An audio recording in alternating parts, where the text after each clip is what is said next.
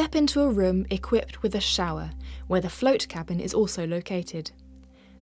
Enter the shallow float tank, generally filled with 25 to 30 centimetres of salt water.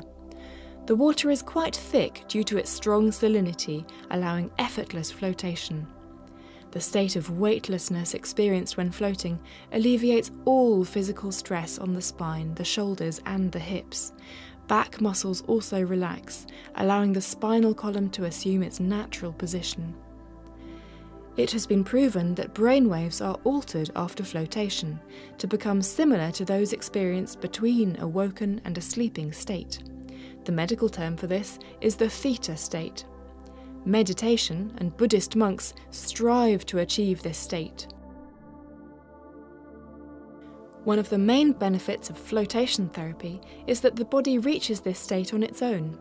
This unique state of relaxation results in clearer thoughts, realizations, and improved problem solving. Guests feel they are falling asleep, but are accompanied by rich, colourful inner dreams. The theta state allows extremely deep relaxation, both physically and mentally.